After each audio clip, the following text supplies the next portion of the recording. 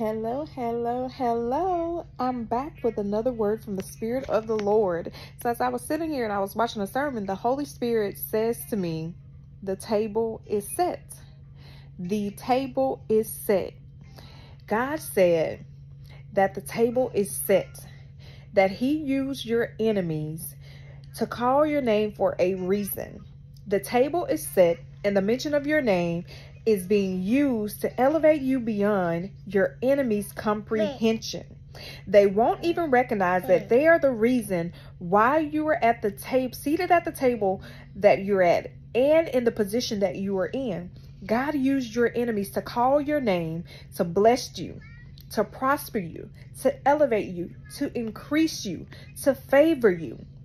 God used your enemies to call your name.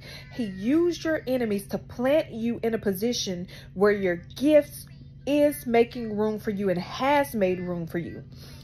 God said that your enemies set the tone and the atmosphere for your name to be known and for God to be glorified. Your name has been called, and you have your enemies to thank for that.